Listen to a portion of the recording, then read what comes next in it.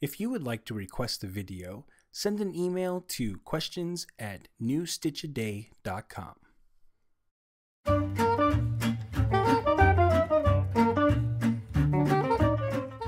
How to knit in the round with double-pointed needles. For this technique, you will need a set of double-pointed needles and a ball of yarn. Special thanks to our sponsor Lion Brand for providing today's yarn. Today we are using their Vantage Choice line in the color olive. Double-pointed needles are used to knit in the round, and although you can knit in the round with circular needles, you're generally going to use double-pointed needles to knit smaller circles than you can with the circular needle, because most circular needles only go down to about 9 inches, and they get really difficult to use even at that size. So it's hard to do things like socks or mittens in the round and the tops of hats without using double-pointed needles. Now, some people have difficulty manipulating all of the needles at once, so I'm going to show you how to properly use double-pointed needles. So the first thing that we're going to do when we're working with double-pointed needles is to cast on, and this is going to be the same whether you're working from the top down or the bottom up. What we're going to do for this one is we're going to cast on 20 stitches, and obviously you're not going to cast on your stitches directly onto the double-pointed needles all at once. So let's see, we're in a 1, 2, 3, 4, 5.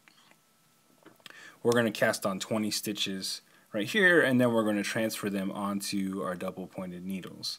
So that's 10, 20, okay, and so we'll cast on our 20 stitches onto one needle like you would normally if you were going to start like a scarf or some other type of project that you'd only use 2 needles for.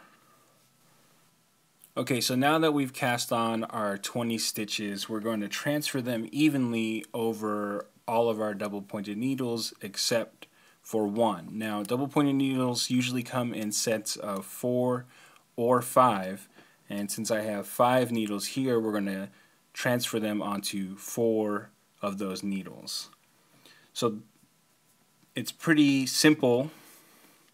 We're just going to take 5 stitches and move them from one needle to the other.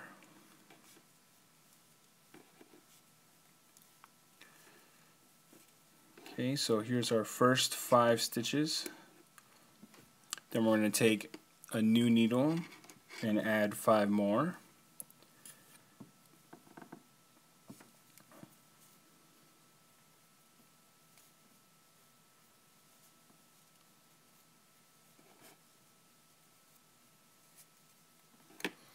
Okay, and then we're going to do that one more time with a 4th needle. 1,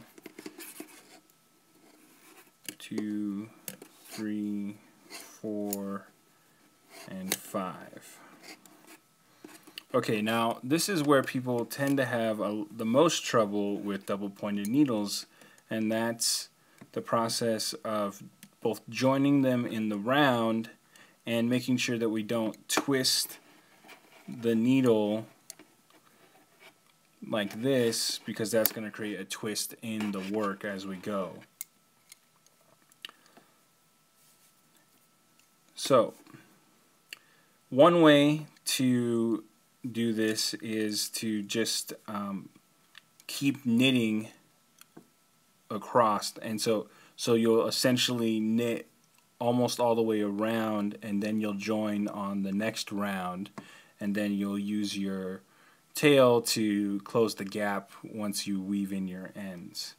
And that way works just fine. What I usually like to do is add another stitch, and then we will take the last stitch that we cast on, or this is the first stitch actually, and what we're going to do is we're going to create like a little slip knot over the stitch.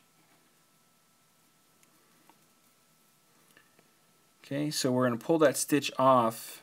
We're going to place this stitch over it and then put the original stitch back on, and then we're going to tighten the yarn down, and that's going to hold that pretty well in place. Okay, so how do we knit in the round with double pointed needles? And this looks really crowded here, but usually you would do this with a hat or something, so there would be a lot more stitches. You'd probably have more like 20 stitches per needle as opposed to the 5 per needle that we have right now.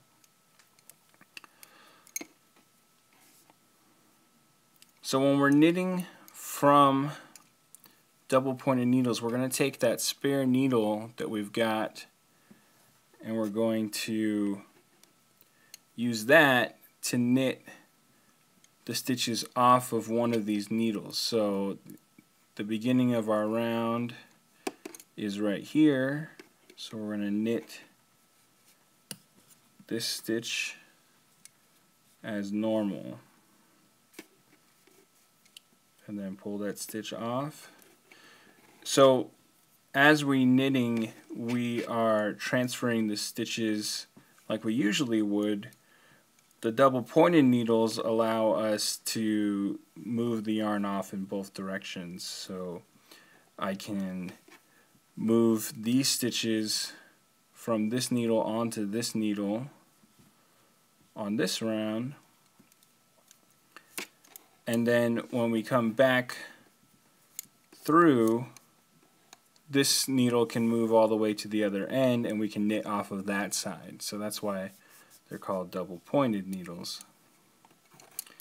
And then as we've transferred the needles off of this needle onto our new needle, this needle that we just transferred from becomes our working needle. So we'll go to the next needle and we'll start knitting that one. Now always make sure that you're not wrapping your yarn over your needles as well, because we don't want to accidentally create a yarn over. So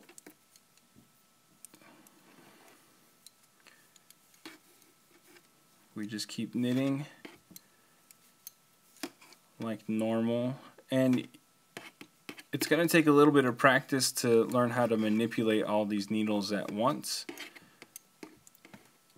And I'm not going to say that it's the simplest thing in the world, but once you get the hang of it, it's not as hard as it looks. You don't have to be holding on to all of the needles at once. You really only need to be holding on to the needle that you're going to be working with.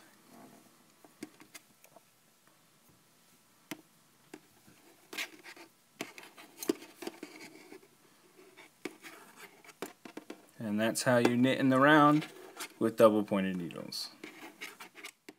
Want more New Stitch a Day? Check out our website at newstitchaday.com. New Stitch a Day is a Craftery Media production. Check out our other shows at fiberstory.tv and yarntripper.com.